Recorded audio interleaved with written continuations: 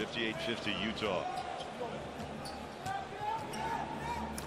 Stolen. That's a rare TO by Hill. The trailer is James and lays it in. Timeout Utah. The run is 9-0. Over 2:23 off the clock.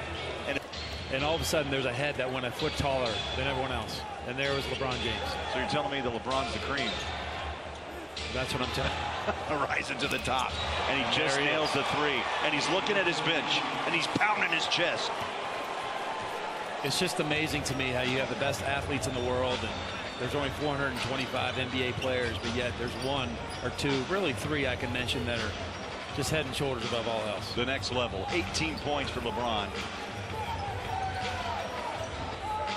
Cleveland's up there, defensive pressure. Here comes Faves. Wild shot. Love the rebound. Jazz are playing Cleveland game right now. Oh, my moment. LeBron has taken over this ball game.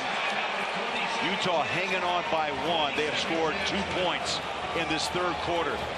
And we got a 20-second timeout. LeBron is John on that sideline. All of a sudden, you come down on the other end.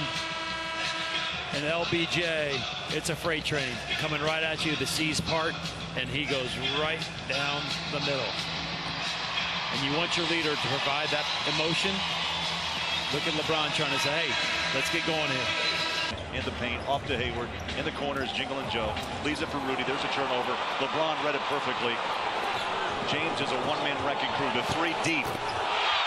He's putting on a show now. That's unreal.